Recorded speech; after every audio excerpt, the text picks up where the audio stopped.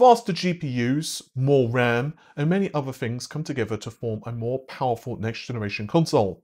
But just as important as all of those things are features and also hardware efficiency. For example, let's talk about variable rate shading, which is part and parcel of DirectX 12 Ultimate and of course the Xbox Series S and Xbox Series X. To keep things simple for this video, think of shading as the act of drawing in a scene. Characters, geometry, whatever else needs to be of course filled in each and every frame. And the faster the frame rate you target, the less time you have. So if you're targeting 60 FPS, you've got 16.67 milliseconds to draw each frame. And if you're targeting 30 FPS, this doubles to 33.3 milliseconds. Variable rate shading then allows developers the option of shading a scene at different rates depending what's going on, either with coarser or finer detail. For example, let's say an object is heavily influenced with motion blur. Does it really need as much detail as, say, your character's face if they're close to the camera, or maybe your car in a racing game? The answer is, of course, no.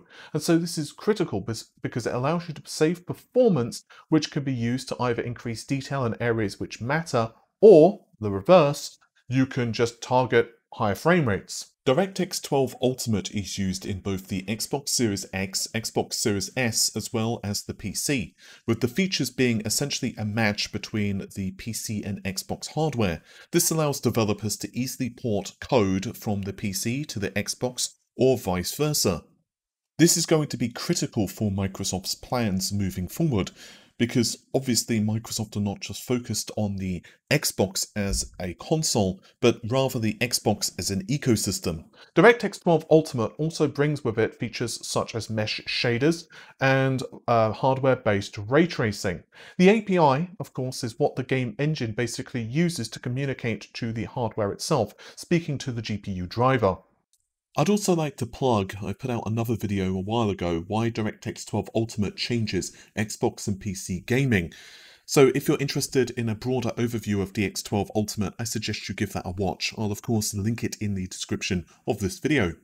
To clear up though a few points of confusion, variable rate shading is not a feature which is specific to DirectX 12 Ultimate. Other APIs can support variable rate shading and have done so for some time. For example, we have that support in Vulkan, and Nvidia supported variable rate shading with their Turing architecture. With Wolfenstein, it was called Nvidia Adaptive Shading. And this, of course, brings us to the other logical point, and that is that the Xbox implementation or the desktop implementation of RDNA 2 is not the only way to implement variable rate shading. Nvidia, for example, have variable rate shading for the Ampere line of GPUs, as well as Turing-based GPUs, RTX 30 and RTX 20 respectively. Intel can support it with Intel Xe, and so on and so on. I also want to make a quick note that the PlayStation 5 handles geometry processing and actually shading of a scene a lot different to Microsoft's ecosystem. It does not use DirectX in any way, shape or form, as Sony have their own APIs. Therefore, even the hardware of the PS5 is rather different thanks to the presence of the geometry engine. I've tackled this in several other videos in the past, but honestly, I think any discussion of this at length in this video would do a disservice to Microsoft's work for their implementation of VRS and DirectX 12 Ultimate. I want this video to focus on Microsoft's work with variable rate shading being implemented into Gears 5. The team, the coalition, did a really good write-up on this, and so I wanted to kind of delve into this, not just from the Xbox perspective, but also the PC. So we're going to see how variable rate shading affects the performance of the RDNA 2 architecture, Nvidia's Ampere architecture, and also how it will impact the Xbox as well. With that said, let's jump into it. VRS is definitely an incredibly important feature on consoles, and Microsoft's work with DirectX 12 Ultimate's implementation cannot be underestimated. Recently, they detailed the work of enhancing the game engine for Gears 5 with VRS, and it's pretty interesting. With the Hivebusters update, additional graphics modes were also made available for the PC version of the game, including contact shadows and screen space global illumination, alongside VRS Tier 2. SSGI and contact shadows were actually first part of the upgrade for Gears 5 on the Xbox Series, but have now been backported to the PC. Screen space global illumination is essentially software-based ray tracing, i.e., on both the PC or Xbox platforms, it does not use dedicated ray tracing hardware to do these calculations. By default, the setting on the PC as well as the Xbox uses 8 rays per pixel, though you can also set it on the PC to use 4, 16 or 32. It's actually pretty demanding, as you can see in this benchmark with the RTX 3080 and native 4K. Again, the ray tracing unit of the RTX 3080 is not being used here, as again, it's being run in software. Tier 1 and Tier 2 VRS are actually pretty similar to one another in their basic concept anyway. The real difference comes down to the optimization and granularity. Basically, Tier 1 VRS works by allowing you to specify a shading rate per draw. Tier 2, though, changes this to a screen space texture. The idea is that the coarser details go where it makes sense, or to put it another way, in areas of the image which are undergoing depth of field, motion blur, contribute less to the overall quality of the image, say a background object, they get shaded at lower rates, and vice versa for important areas of detail, say a character's face or your car in a racing game. There are limitations with VRS though. For example, the lower the resolution, the less impact VRS will have in a scene in terms of percentage gain in performance. So a 4K resolution target has a greater impact than 1440p, which in turn will have a greater impact than 1080p. According to Microsoft, anything less than 1080p is probably not worth it. There's just not enough pixels.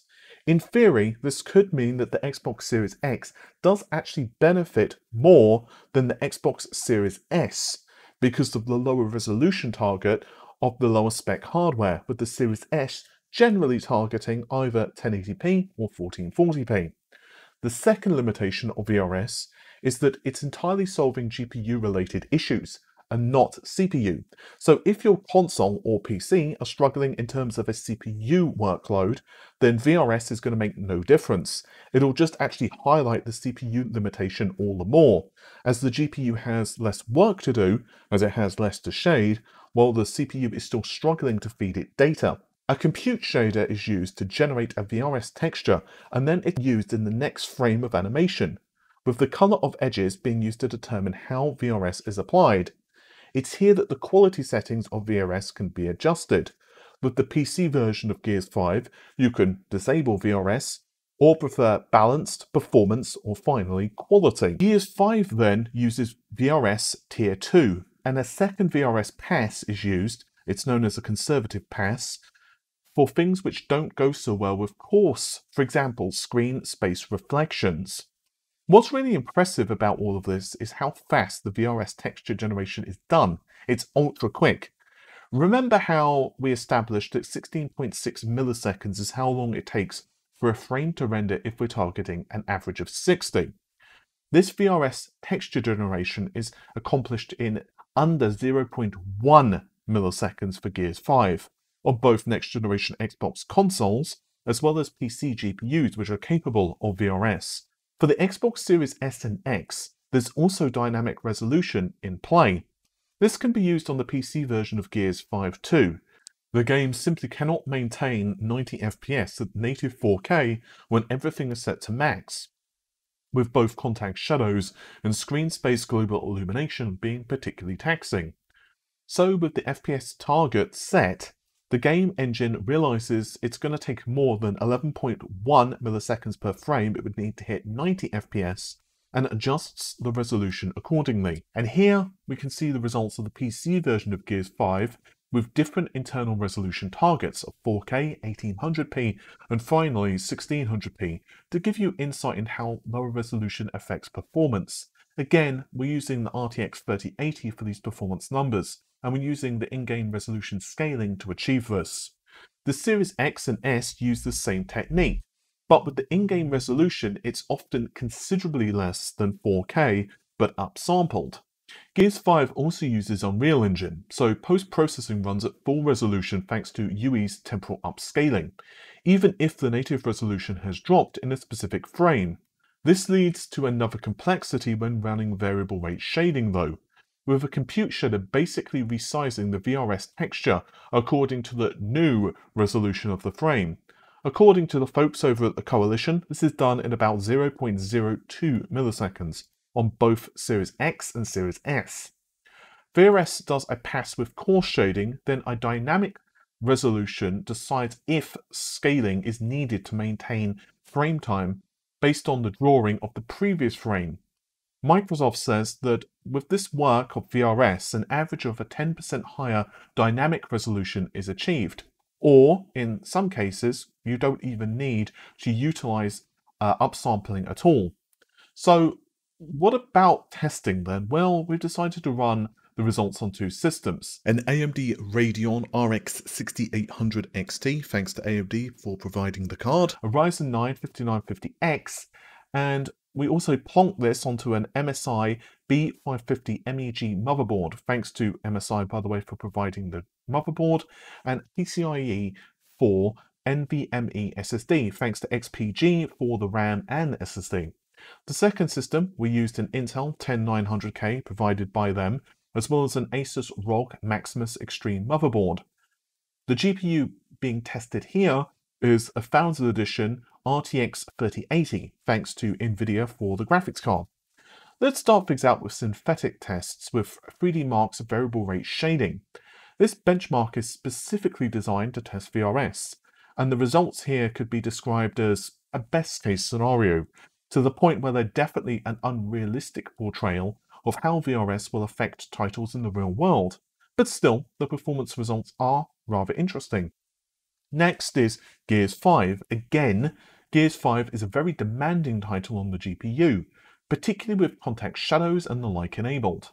The Xbox version, which we'll look at in a moment, also benefits from dynamic resolution. This allows the GPU of the Xbox to do less work, but the PC version we're testing here, I've disabled it for our tests. Gears 5 on the PC does look amazing, and it's hard to deny that the game doesn't heavily benefit from usage of variable rate shading on both AMD and Nvidia's architectures. Variable rate shading at lower resolutions barely makes any difference here at all in terms of percentage gain, and this trend is something we'll definitely see to continue across RDNA 2 and Ampere, as well as different games. Gears Tactics has three settings for VRS: disabled, on, and performance. The Radeon RX 6800 XT lacked the performance option here, so we're testing it with just on and off, with the RTX 3080 having all three available. As we discussed earlier, the Coalition's original work on implementing variable rate shading in Gears Tactics had served well for their later work with VRS Tier 2. Finally, onto the Xbox Series X tests, and Gears 5 is a nice showcase for what Microsoft can squeeze out of the Series X, despite it being very early in the console's lifecycle. Of course, the team essentially took the base PC game running at the highest settings, made a few tweaks, and then added features such as contact shadows, which again were upgraded for the PC as well. You probably have guessed that the few comparisons you've seen here shows that the Series X version stacks up pretty damn well against the PC builds. In our frame rate tests, the game mostly sticks to 60 FPS lock during single player. There are a few instances during heavy loading that this isn't the case. Long story short though, this is probably just the legacy of being built on older hardware. It doesn't seem to be GPU or CPU related, particularly given the fact that the resolution can drop as needed, and it does quite frequently below the native 4K. It's not uncommon to see 1800p or even lower when scenes are heavier. Fortunately, because post-processing does run at native, as we were discussing earlier, it's actually still pretty damn good looking. It's a significant step over what we've seen with the last generation Xbox One. So then, we're left with a lot of intriguing possibilities going forward, and you can already see, even with this early work, the performance speed-ups of variable rate shading. But of course, it is still very early in the console generation, and I see a lot of reports that things such as native resolution are so important. I still find this method of thinking so baffling. I tackled this more extensively in another video called Native Resolution is Dead, but to my mind anyway, it's not just, well, the native resolution or the amount of pixels in a scene. Instead, it should be the quality of pixels. With upsampling, for example, we see a lower resolution image being upsampled to a higher resolution image, which is then output. So, for example, you can have an image being rendered internally at 1440p and then upsampled to 4K. Nvidia have been doing really stellar work with DLSS as a great example, and I again went over this much more extensively. To my mind, if the native eye cannot tell the difference between a native resolution image and an upsampled one, but the upsampled one has way better image quality because you can use that additional GPU grunt to either increase the frame rate or just the quality of the pixels, better ray tracing, better shading, whatever. To me, that's an obvious win. At the moment, I'm really anticipating AMD releasing their super resolution technology, which allows basically upsampling on RDNA 2 class GPUs. AMD have confirmed that this will work on Xbox Series X and S, the PlayStation 5, and of course RDNA 2 for the desktop. It basically uses lower precision operations, I believe, on the GPU, but so far I haven't seen any actual images as to how well it accomplishes this, at least in comparison to DLSS. But getting back to the topic itself, variable rate shading and all of the other graphics technology, for example hardware-based ray tracing, is still very early in how developers are figuring out how to best use it. I suspect that over the next couple of years we're going to see drastic performance increases across the board, even with hardware-based ray tracing, as developers figure out the best pipeline and how to squeeze the most out of the hardware. With that said, thank you very much for checking out the video. If you've enjoyed it, well, you know what to do. You like, share, of course, and also comment on the video because it helps that sweet, sweet, sweet YouTube engagement. And of course, definitely click the bell icon after you've subscribed as well because YouTube land. You can also find a written version of this, which is found in the video description. So if you do prefer the written word, well, you know what to do. With all of that said, thank you very much for watching. Take care of yourselves. Bye for now.